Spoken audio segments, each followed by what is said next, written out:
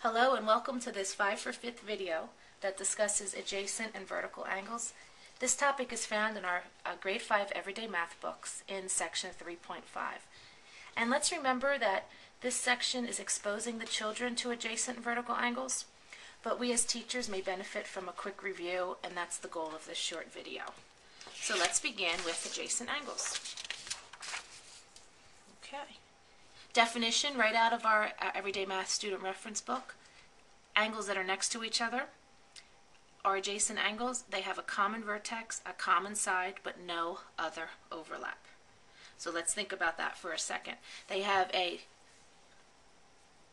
common vertex. They have a common side, but no other. I'm not doing this right.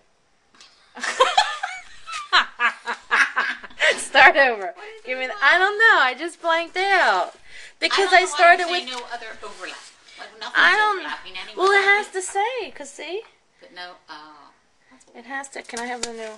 Sorry, Steve. Here we go again. All right. Now I have to do this. What? Just the top one. Take the whole thing. Take the whole thing, because we'll get confused. That's all the other. Okay. I'm gonna do it. Ready? Down in that extra. Okay. Okay. Okay. All right, Steve, take 210. All right. Welcome and...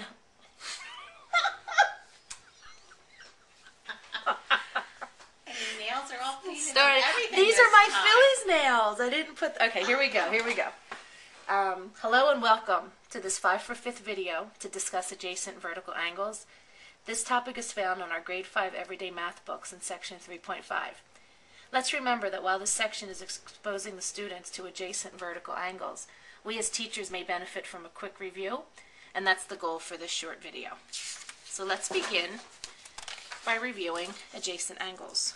From our everyday math student reference book, this definition is provided.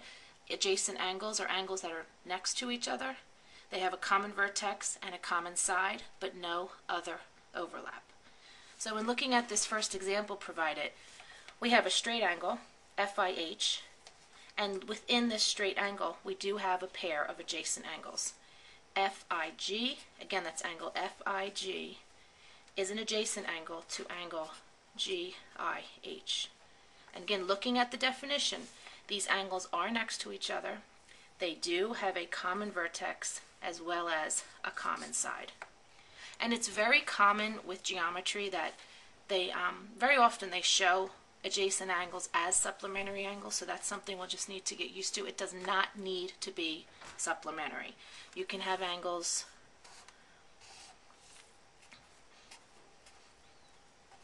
angle 1 and angle 2 are adjacent angles. They share a common vertex, they share a common side. And again, they don't have to equal 180 degrees, it's just coincidence here. But using all of this background knowledge, let's look at example 2. They're asking us to find the measure of angle y. So now we do have to pull from previous knowledge and say, this is a straight angle. I already have 60 degrees, so what is 180 degrees minus 60 degrees? That leaves us with the measure of angle y being 120 degrees. Okay, moving on. Next are vertical angles. Okay. Vertical angles a little more involved, but please let's keep in mind this is for 5th graders. This is not the type of vertical angles that we studied in high school. It's just with two lines that intersect. The angles do not share a common side or vertical angles. Vertical angles have equal measure, and they're also called opposite angles. Again, please keep in mind we're talking 5th grade, not high school. So they're saying when two lines intersect, I have two lines that just intersected, thus creating 1, 2, 3, 4 angles. And the vertical angles, they do not share a common side. So I have angle 1 with angle 3, again common vertex but not a common side, and angle 2 and angle 4 are vertical. So angle 1 and angle 3, and then as well as angle 2 with angle 4. Those are your sets of verticals. Looking at this example where the notation is a bit more involved for the children, we also have two sets of vertical angles, one being ABD, vertical angle with angle CBE. That's the first set of vertical angles, and then we have a second set, which is here, angle ABC with angle DBE. 2 sets per pair of intersecting lines. And on the bottom, this is again very common in assessment. We're looking at angles that have been provided for the children. We have a 40-degree angle with a 40 degree, and they may be asking them, what is the angle of BCE? Well, you can use your background knowledge of straight angles, knowing that there's 180 degrees here. 180 degrees minus the 40 leaves me with 140 degrees. Now you can do 2 different ways. You can say if BCE is 140 degrees, so is ACD, using the definition of vertical angles.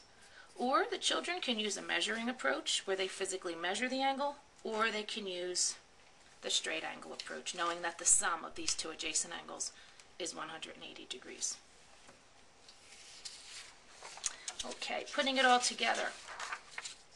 Here are some examples that are very common in assessments.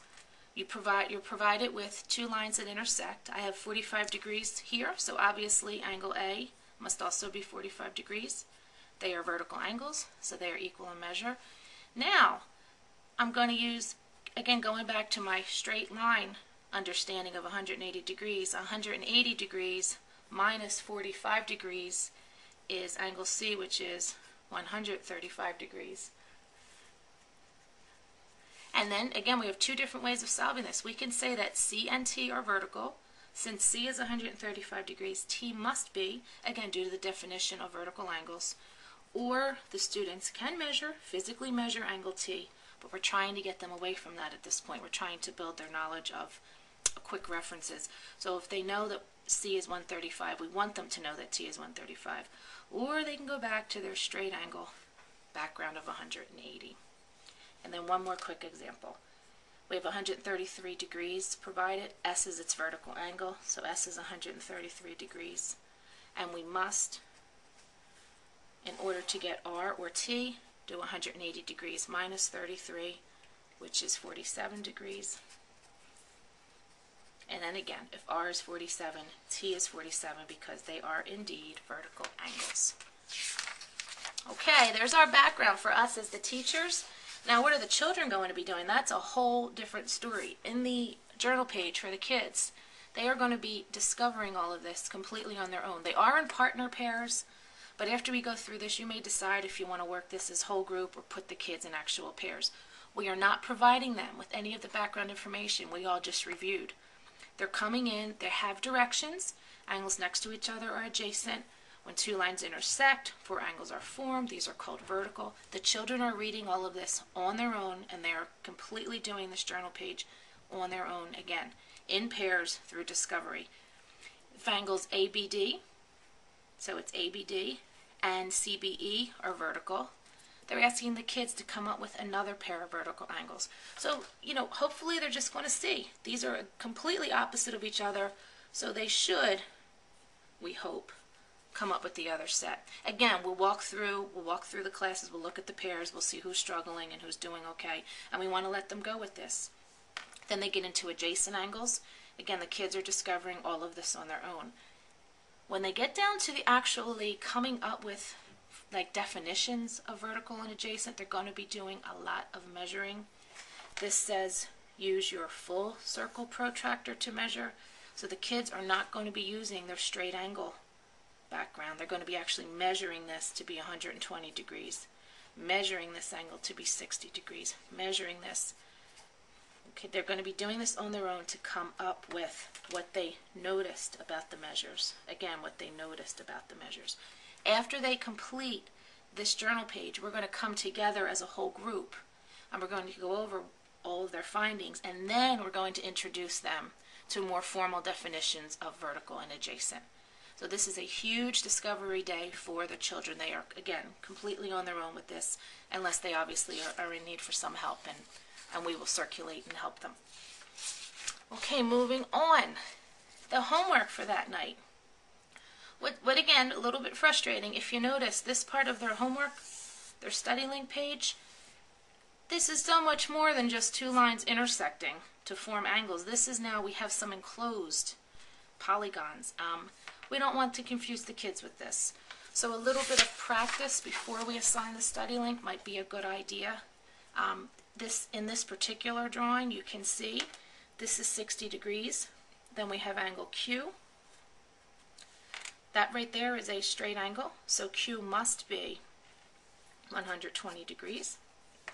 Now looking at S, we see that S is a vertical angle with 70 degrees, so we have S equals 70 degrees. And that's leaving us now with R. So we have Q is 120, S is 70. Now we're left with R. A little outside of where we are with our kids right now, but as educators it's worth a second to talk about. It is a quadrilateral whose sum is 360 degrees. So in adding up these sums, subtract from 360, you can get R. So a good way to close the lesson for this particular day is to take an example where we do enclose some of these intersecting lines. Again, we don't want to confuse the children when they go home with their homework. So looking at this particular example, it would be really easy to start with angle S. Angle S is a vertical angle with the provided 70 degrees. So angle S is 70 degrees. And then we look at Q. Well, Q is going to be supplementary with the 60 degrees because that is a straight angle. So Q is 120 degrees. Now that's leaving us with R. Please keep in mind that this is not something we're going to be giving fifth graders, but we as teachers might want to just take a quick look at this. This is a quadrilateral. It does have 360 degrees in it. So by adding the 120, the 70, and the right angle, we'll get a sum of 280 degrees. Subtract that from the 360, and that will leave us with an 80-degree measurement for angle R. Again, this one above fifth grade, but we just wanted to give an example to help the children with that homework assignment. You may even want to provide an example like this, but simply white out angle R, and we would be more than happy to send you any of these handouts that we've used through this presentation. Just email one of us and we'll get them to you. Okay, thank you so much, and we will see you at the next 5 for 5th.